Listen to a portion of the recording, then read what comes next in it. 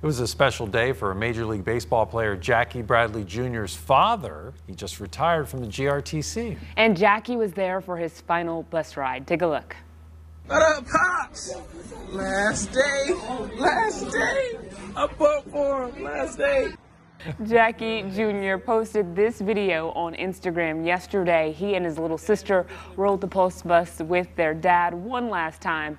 GRTC says he's been a driver with them since December of 1991. The caption said, quote, "Pops, congratulations on retirement. I'm proud of you and excited for the next step in your life." And if you didn't know, Jackie Bradley Jr. is a center fielder for the Red Sox, and he was born in Richmond.